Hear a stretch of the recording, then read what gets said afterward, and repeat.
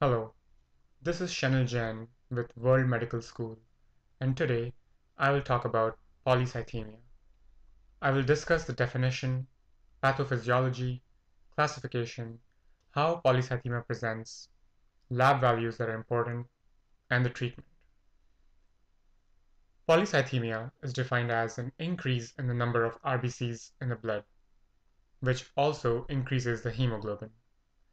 In males, hemoglobin greater than 18.5 with hematocrit of greater than 53%, while in females, hemoglobin greater than 16.5 with hematocrit of greater than 47%. Polycythemia is categorized into two categories, relative and absolute. Relative polycythemia is due to low volume states. Absolute can be further categorized into primary and secondary. Primary polycythemia is due to polycythemia rubra vera. Secondary polycythemia can be further divided into appropriate and inappropriate. And I will discuss each of these in some detail in the next couple of slides.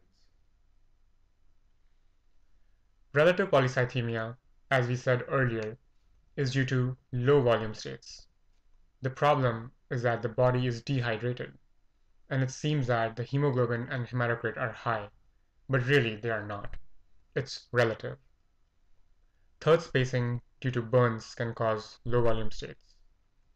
Prolonged vomiting and diarrhea can lead to fluid loss from the GI tract. Too much diuretic use gets rid of excess water. Stress or Gaze-Box syndrome may also lead to low volume states. Continuing on with the classification, absolute polycythemia, as I mentioned, could be primary or secondary. Primary is due to polycythemia rubra vera, which can present as itching after a hot shower. Secondary polycythemia can be appropriate or inappropriate. Appropriate is due to any conditions that leads to hypoxic states or states of low oxygen, like lung diseases, high altitude, cyanotic heart diseases, and carbon monoxide poisoning.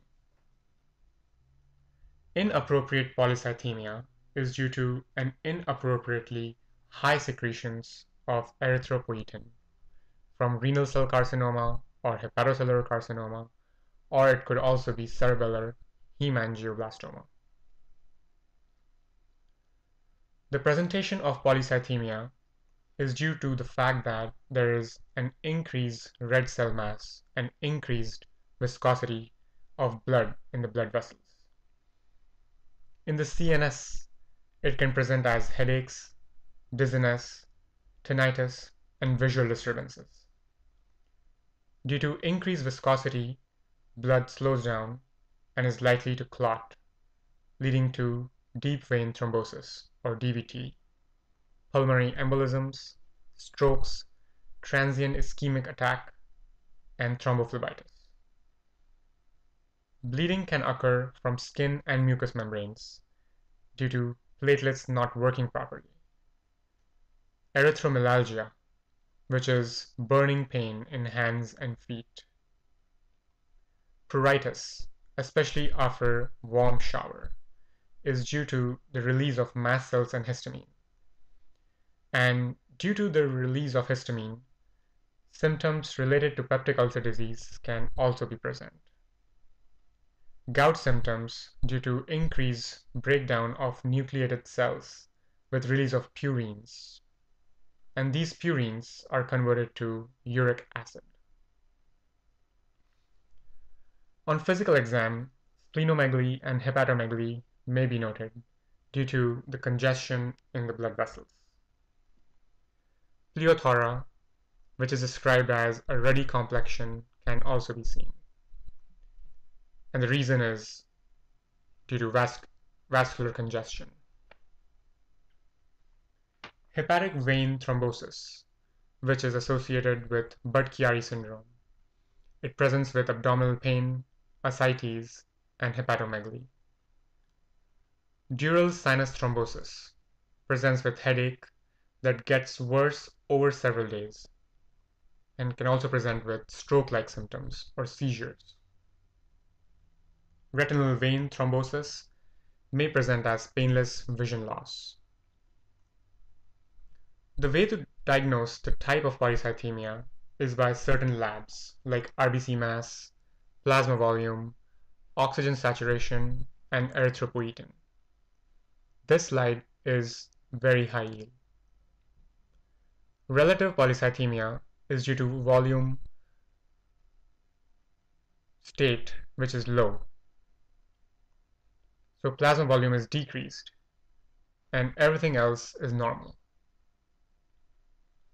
Absolute primary polycythemia, which is due to Polycythemia rubra vera, is caused by neoplastic proliferation and maturation of erythroid, megakaryocytic, and granulocytic elements. This means that the bone marrow makes too many red blood cells, so RBC mass and plasma volume is increased. And this causes the EPO to be low because there is already enough RBCs in the blood. So through negative feedback, the EPO decreases. This is a very high yield point, as it is the only one in which EPO is low. The oxygen saturation is unaffected. Secondary appropriate polycythemia, we said, was due to hypoxia. So that means the oxygen saturation is low. Low oxygen is a stimulus for EPO from the bone marrow to increase RBC production. Plasma volume in this case is unaffected. Inappropriate polycythemia is due to inappropriate secretion of EPO, which leads to an increased RBC production. And the plasma volume and oxygen saturation are unaffected in this case. The treatment. The mainstay of therapy involves phlebotomy, or taking out excess blood from veins to improve circulation by lowering viscosity. This is the most efficient way to lower hemoglobin and hematocrit to normal levels. Drugs such as hydroxyurea, which is an anti-neoplastic drug, is also used. Anagrelide reduces platelet formation. Interferon alpha has also been shown in some studies to be helpful. And other drugs like aspirin, allopurinol for gout, and antihistamines for pruritus can also be used.